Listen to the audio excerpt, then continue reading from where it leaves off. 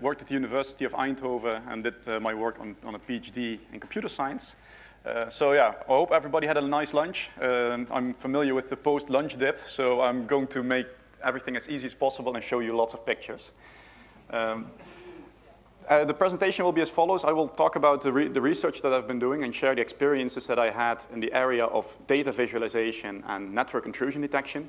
I will also give you some live demos of systems that we have developed. And if people have any questions, then feel free to ask them right away. But before we actually go to the project description, let's have a look at some headlines.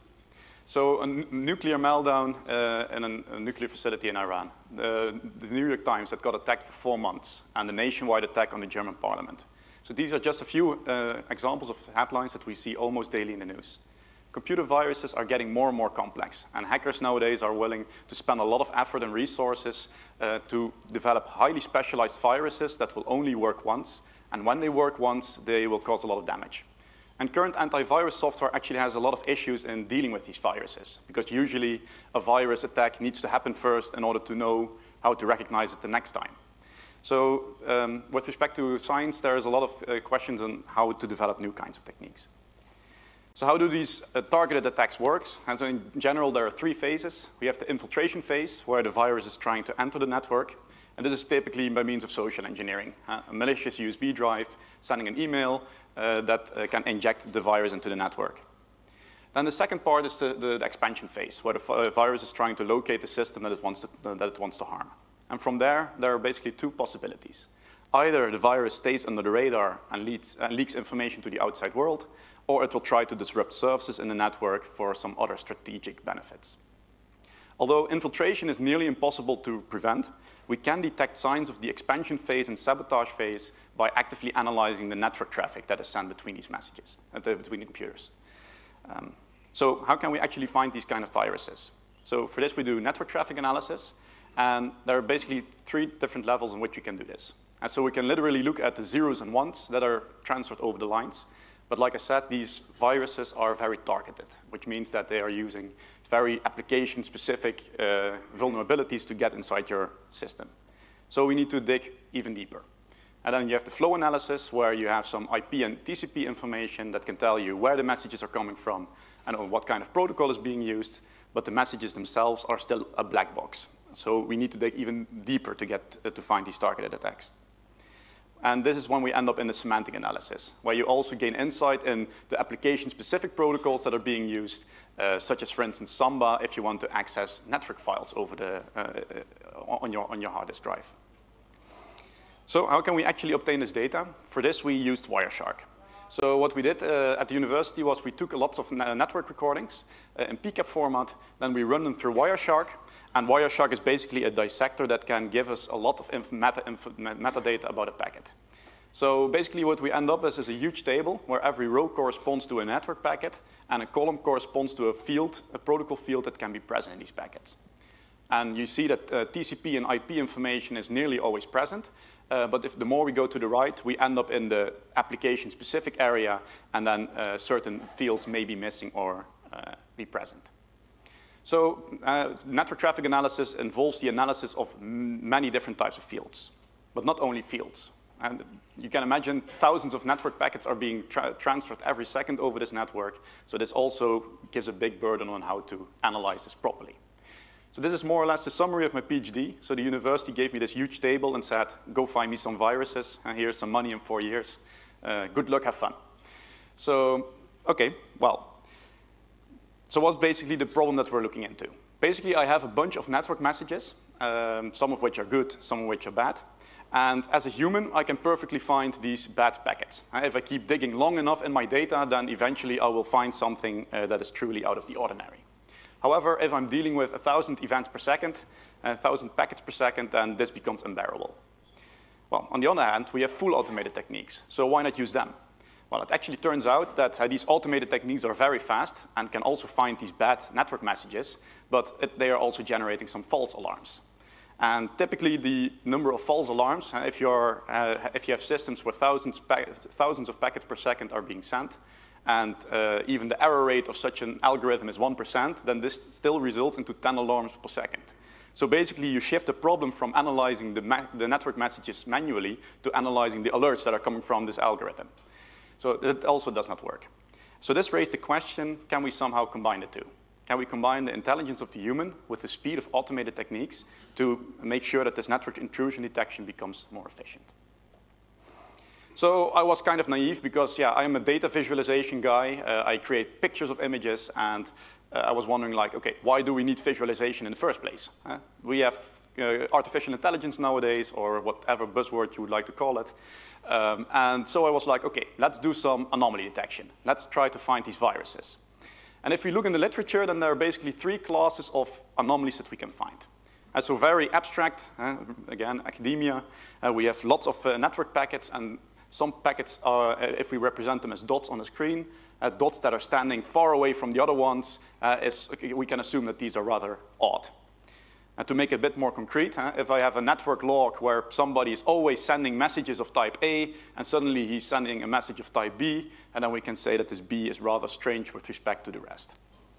Well, to make it a little bit more complex, because this is not rocket science, there are also contextual anomalies. So now, instead of having dots, we also have squares and we have colors. And if I'm now starting analyzing this data by, for instance, grouping this data by shape, then we can see we have an equal amount of squares and circles. So there's no reason to say that anything suspicious is happening here. But if we start analyzing this based on the color property, then we can see that there's one standing out. In an event log, this can look as follows. I have, for instance, somebody who is always sending AB, AB, AB, AB. But if I, for instance, then group the data based on the recipient of the guy who's receiving the message, then what we can see is that user 1 is always doing this sending of A messages, and user 2 is always sending the B messages. But then we can see that this guy is now also sending an A message that, with respect to the behavior of this user, is fairly odd. And yeah, people can wonder, like, okay, Bram, why the heck are you telling me this in the first place? Well, this is actually a very fundamental thing that is that's something that what makes fully automated analysis very difficult. Because in network traffic, I'm not having only 2 properties such as shape and color. Like I said, these tables that I'm working with, they have hundreds of fields. And how should I know which of these fields to group on in order to find these outliers? So a conclusion that we actually could make from this was that finding outliers in the data was not difficult at all. I could always find a certain grouping in the data where there are some things standing out. But that doesn't necessarily mean that it's meaningful. So this is also a main reason why fully automated techniques cannot work on their own, because they are able to find all the outliers that you can think of. But then the main question lies, okay, which of these outliers are actually indicators of compromise in my system? So the third class of anomalies are collective ones. And think of these as where you have network messages A, B, and C that are not necessarily strange by themselves, but if they occur as a group together, they can be strange. I think, for instance, about a combustion engine where you have events such as opening a gas valve or lighting a fire. The order in which these events happen matters. So another motivation to show you that fully automated techniques are not always the solution. So this is, for instance, an example of image classification. So when we have, for instance, a computer that has to tell us what can be shown on the image. And there's this algorithm, for instance, that can tell then with a 60% certainty that this is a panda on the picture. But the moment we start adding a random noise picture to it, and we combine we put the images on top of each other, then we can see from a visual perspective that nothing has changed, but the algorithm is now certain that it is a gibbon. And I have no idea what a gibbon is, but it's definitely not a panda. So if people are interested in this kind, in flaws in automated techniques, especially in security, so every year KPN is publishing a European report where we also managed to write something in there. So if people are interested, there are also some nice stickers in there. You can take them in the front.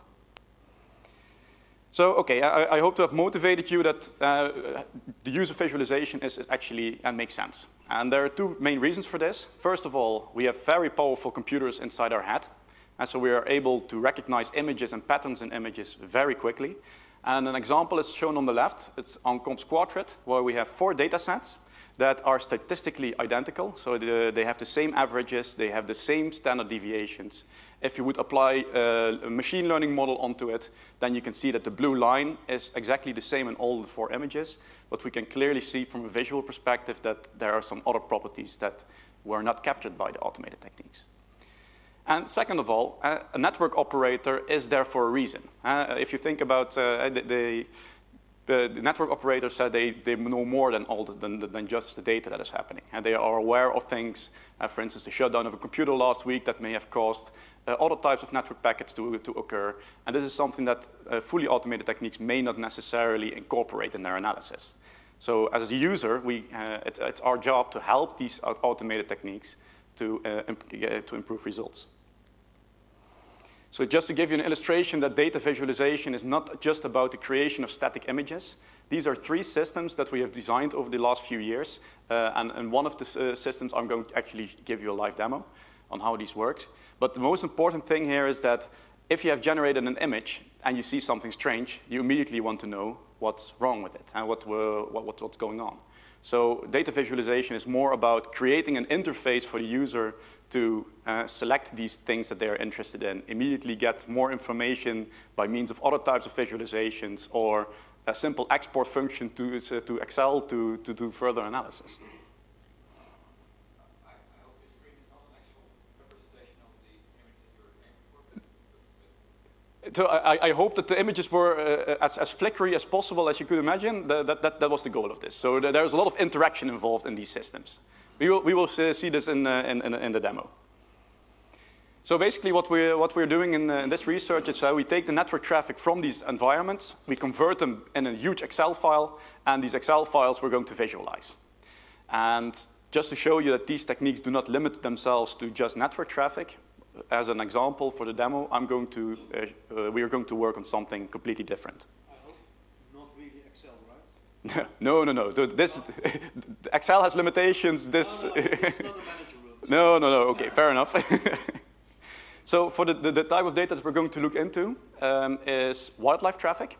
So this is actually part of an IEEE data challenge. It's a big international association that every year gives us a challenge to work on. People from industry and academia can spend 3 months of time to solve the challenge, and we're going to solve this now in a few minutes. So the idea is as follows. We have a wildlife preserve. So there are vehicles traveling through the park.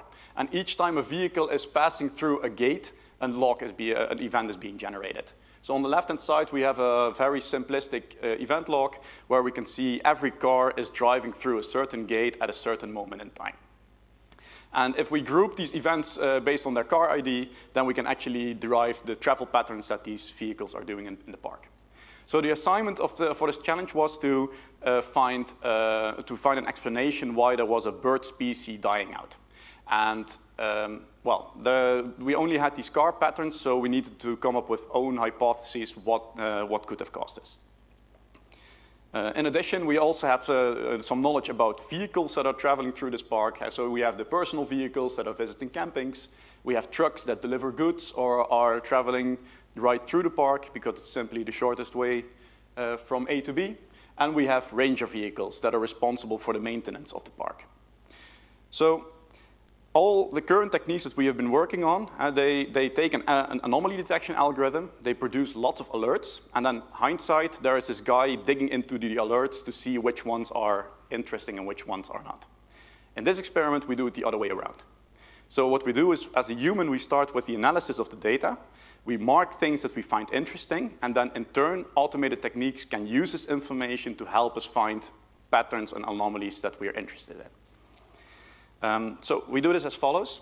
So for every row in our table, we create a block, and rows that belong to the same vehicle are put into a sequence. So basically, if we transform the table from the left to the right, we have 2 sequences where there's one vehicle driving through 4 gates and the second vehicle driving through 5 gates. And if I apply this technique to the entire data set, then I basically end up with a huge collection of blocks. Okay, before we continue to do any analysis, so if you were the owner of a wildlife preserve, what kind of patterns would you find strange? Exiting without entering. Exiting without entering, that's a very, very good remark, indeed. You don't expect the vehicles to blow up somewhere in the park and never come back. So maybe other suggestions? Long delays while it starts. Sorry? Long delays while Long delay is one site. Yeah, but maybe people are traveling there for years, whereas it's only supposed to be a day trip. Very good. Entering and exiting through the same gate. Okay, so these are already very nice remarks. So, okay, let's say that we're indeed interested in these vehicles that are coming in, always should come out. So the idea is that actually what we can do is we can, using regular expressions, highlight these properties that we find interesting, such as the highlight of an entrance or the highlight of a camping, and then we can color the data accordingly. And then what we can see in the data is that indeed the first vehicle is entering and exiting somewhere, the second vehicle is entering, visiting some camping and then exiting, and then we see that the third vehicle is actually still moving inside the park. But okay, this is something that we can reason about. So the idea now is that we can use automated techniques to help us find patterns in these sequences. And one of the very most simplistic techniques that we can apply is, for instance, applying clustering to see how often these sequences are happening and to study frequent behavior. But what you will see in practice is that most of the times these sequences, they kind of look like each other, but they are slightly different with respect to one or two events. So this is actually the idea to use other types of techniques, such as process mining, to help us find overlap between these sequences, and thereby try to capture the main differences between them. So let's get to a demo of the system. So over here we have Eventpad. And what we see over here, so this is, we're now looking into approximately 170,000 events. And what we can see is that now we have a bunch of blocks. So if I hover my mouse over one of these blocks, then we can actually see the Excel row that it corresponds to. And so this is, for instance, a 2-axle car that is driving on May 18th through entrance 3. And on the left-hand side, we have an overview of all the histograms that can tell us that most of the traffic is actually happening between May and September, and that, let me check, most of the vehicles are actually traveling from 6 a.m. until 7 p.m. So the thing is that the system is interactive, it's visualization. So what we can do is if we're interested in, for instance, certain gates, then we can select it on the left-hand side, and it will automatically highlight all the gates that correspond to these in the sequences. Or the other way around, if we make a selection on the right, we can see, for instance, that all the things that I've selected correspond to Fridays, Saturdays, and Tuesdays. Well, if we're interested indeed in these entrance and exiting behavior, we can define regular expression rules. Well, the idea is very simple. What we can do is we can choose a wildcard block, which is very similar to the wildcard operator in regex.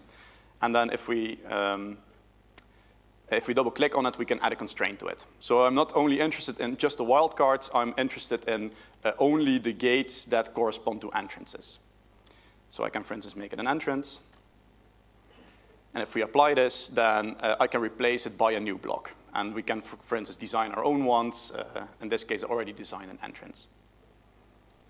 And if we highlight, if we enable this rule, then we can indeed see that most of the sequences indeed start and exit. I like the remark of the person in front. So here we can indeed see that vehicles are entering and exiting immediately. So still the question whether it is the same entrance, but OK. And over here, we see a sequence that apparently does not exit nor enter. So does anybody may have an idea? The Rangers, right. OK, of course, we forgot about them. So, OK, so maybe we should highlight these events as well. And indeed, we can see that, that these sequences also correspond to these Ranger vehicles. So the thing is that we can increasingly add some labels to the data that we find interesting, such as the visit of campings, the visit of Ranger stops, and maybe some generic gates that people can visit. And then we end up with an enriched amount of data. Well, if I show you the mini-map, then we can see that we have quite some data. And yeah, if we want to discover some patterns in there, maybe we can use other types of techniques, such as sorting. And if we sort the sequences, then we can see that some sequences definitely occur more often than others. So yeah, maybe it's interesting to see how often these sequences occur. Because if I expect that these things that should not happen, that these sequences should not occur that much. Well, here we can already see something interesting. Like there's this huge sequence of people repeatedly visiting a camping, exiting, entering, and etc. And this actually in turn corresponded to a truck, to a bus that was only active in the summer period from June till September, and we have, it's only active on Sundays, Fridays, and Mondays. But okay, this was something that happened on accident, so that doesn't really count. Well, if we sort the frequencies by frequency, we can get a notion about what is frequent behavior. And we can see over here how many times these vehicle patterns are actually occurring.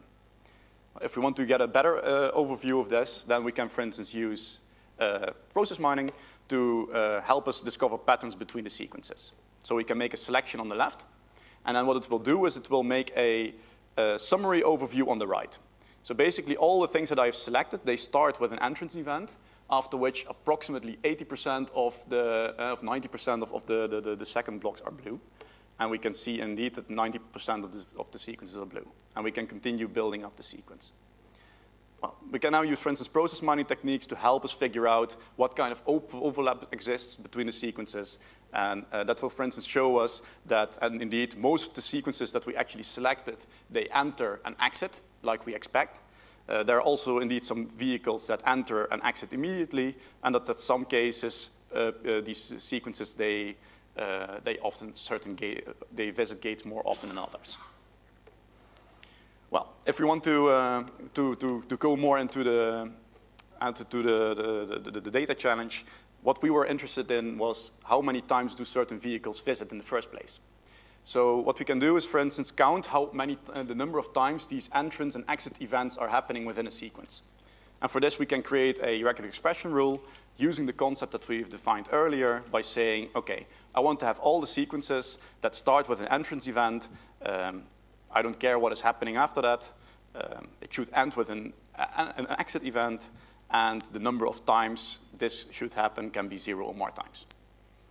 Well, for the really nitpicky guys among you, so of course this pattern does not work entirely because it will do the longest match. It will try to find the first entrance and match it with the last one. So we can actually replace this one with an entrance event that's anything but. And if we apply this rule, we can assign a new block to this, call it a visitation, then we can create the rule.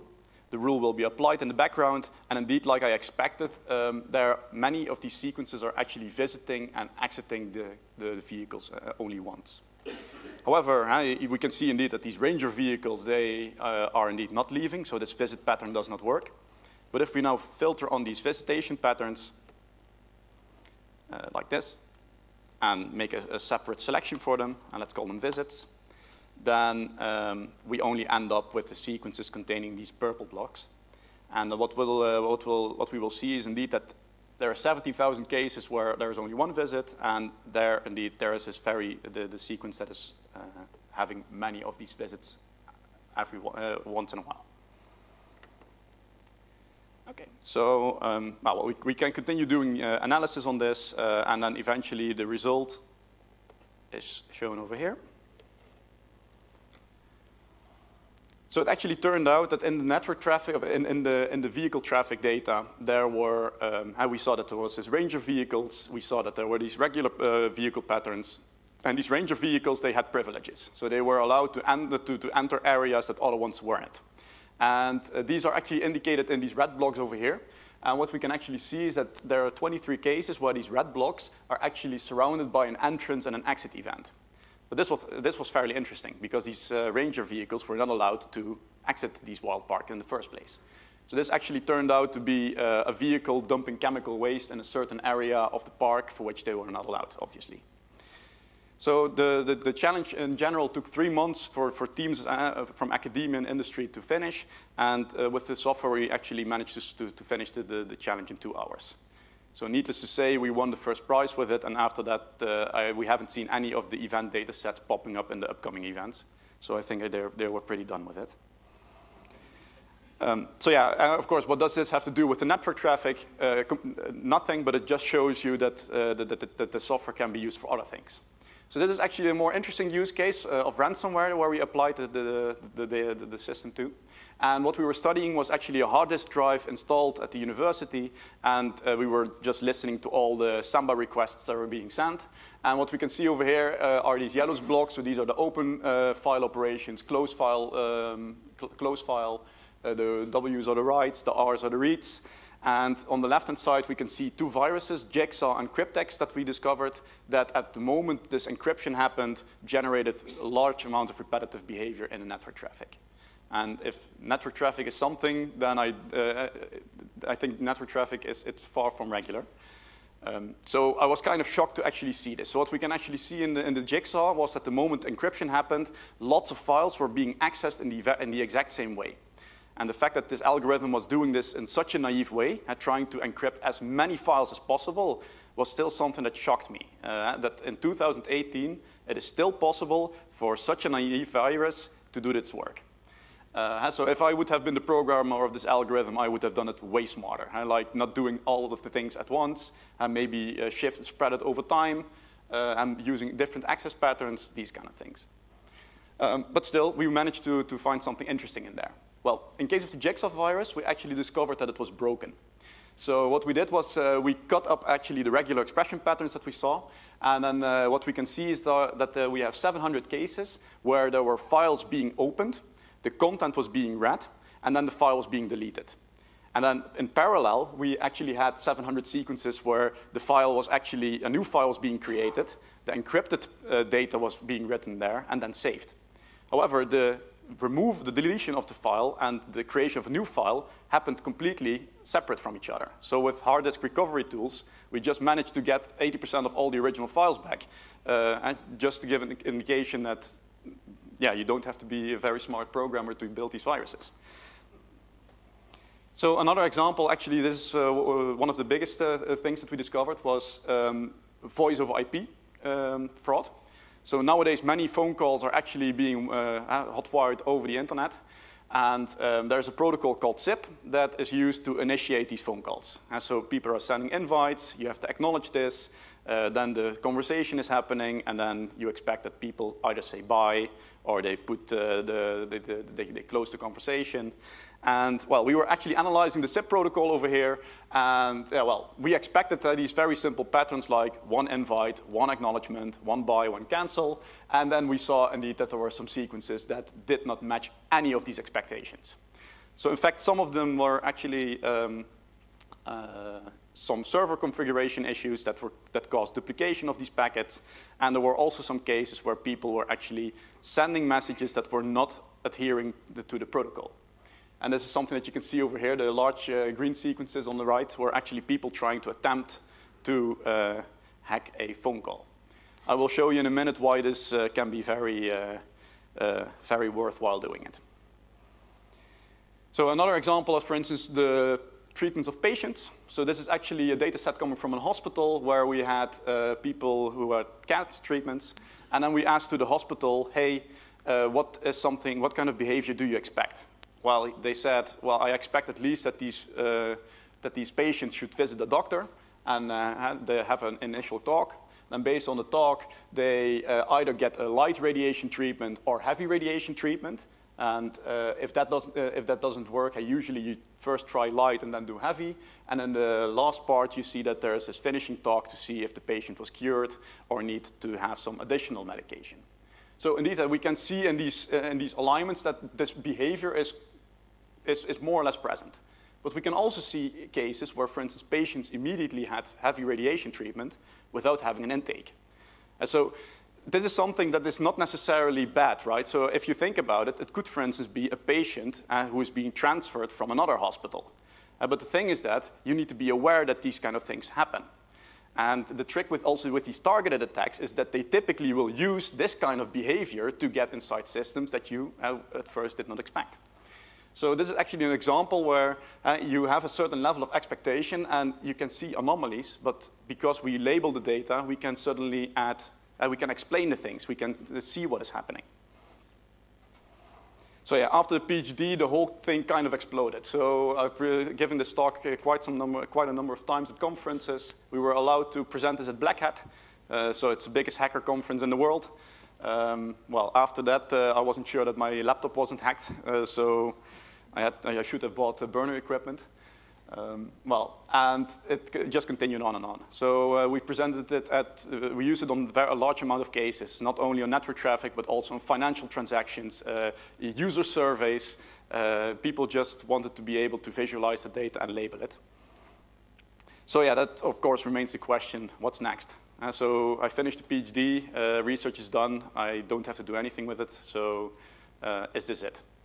Well, in fact, we received a lot of comments also from people from academia, from industry, that we should continue on this. So we managed to get some funding to actually scale up the system and make it also available for research purposes. And actually the case that we're now working on as a startup, AnalyzeData, is in the telco fraud. So the idea is very simple. Hackers nowadays, they buy premium numbers. So these are like numbers for which you have to pay $10 a minute. And you can buy them on the internet. It's not big of a deal. And then hackers are trying to locate phone devices that do not have, that have a bad username or password. Or what you typically see is that many phone devices are actually connected to a server that is transferring these phone calls over the internet because it's cheaper. So you can imagine that if a hacker can gain access to such a server, and then also to all the phone devices that are attached to the server, that dialing your own premium number, well, it's definitely beneficial. So every minute that these people are dialing, you get money, and the owner of the phone device will get bills of 10,000 euros and more.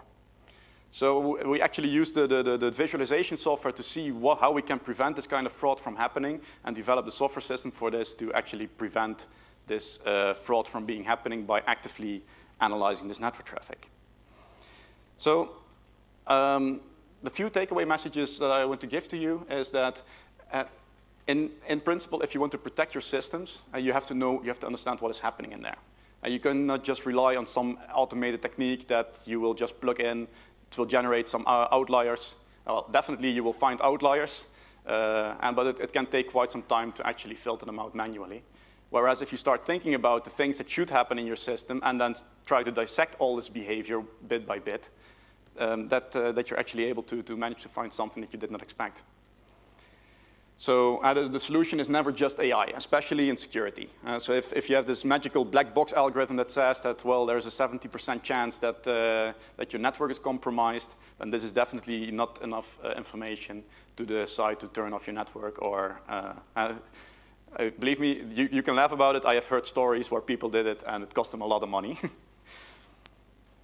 And finally, so it's not difficult to find anomalies in general. So finding the outliers is not a challenge, but finding the ones that actually are indicators of compromise is what's the biggest issue. So I hope everybody enjoyed the talk. If you want to contact me, if you're interested in using the system, we're currently scaling it up. But I also have a Windows and a Unix version that is available from the academia that you can use.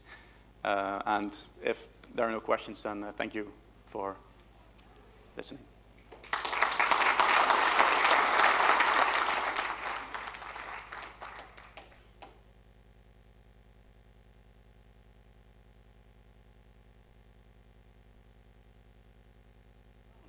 You need to know what the normal is. So this is probability theory, I think. Yep. So how much data do you need in order to know the difference between an anomaly and the normal? Okay, so the question was how much data you actually need to get a notion of what's normal behavior inside your network. And of course, this is a very difficult question. If you have too little data, then based on too little data points, you may start overgeneralizing, and your conclusions may not be accurate. Whereas if you have a too long training period, you might actually risk of finding all the outliers and also becoming part of normal behavior. So in general, this really differs per application.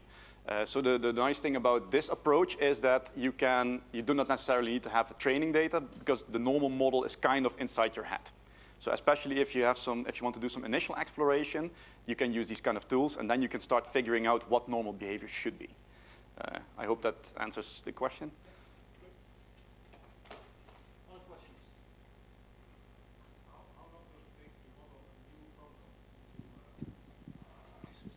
So the question was how often does it need, so how long does it take to build a model of this data and then, for instance, try to use it on the software? Yep. So what you saw was that during the analysis, during the demo, we were creating these rules of properties that we find interesting, and like these entrance events, these exit events, these number of times cars are visiting, and these rules are actually built here on the spot. And so we can use these color rules. They were created here on the spot. It's not like that you need any training data for that. Based on this labeling, the automated techniques that we provide can use this information immediately to start generating some patterns out of that. So yeah, for this demo, there was no training phase necessary.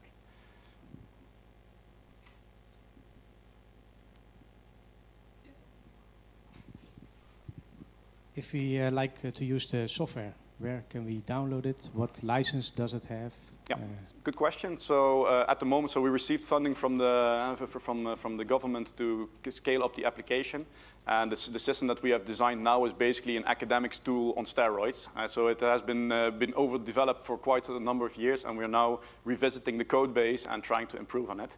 So because I don't want people to be disappointed if there are any bugs or anything, I have no longer made it available on the website. If people definitely would like to try out the system, then just feel free to contact me. The contact details are in the bottom. I have a Windows version, I have a Unix version, so and then you can just work on it as you want. So I'm also still, one day a week, I'm a postdoctoral researcher at the university, so we're always interested in trying to explore the boundaries of the system and the techniques and the challenges that people are facing in industry. So we can always think of, for instance, about collaborations where we start up research projects with students, or yeah, see how we can help you in that way.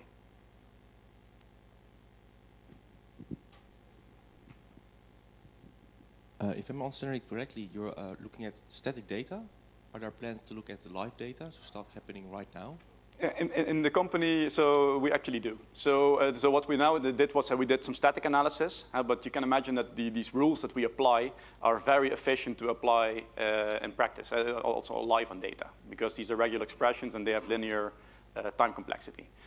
So what we actually now did was we did some analysis using the software, and now we managed to make a system that can real-time detect this kind of fraud based on the patterns that we have observed, and thereby actually trying to prevent this fraud from happening by trying to detect as early as possible, yeah, this bad behavior in these conversations. And you can indeed do that in linear time? Yeah, so for the rules that were, for the type of regular expressions that we define over here, we can do this in linear time, yes.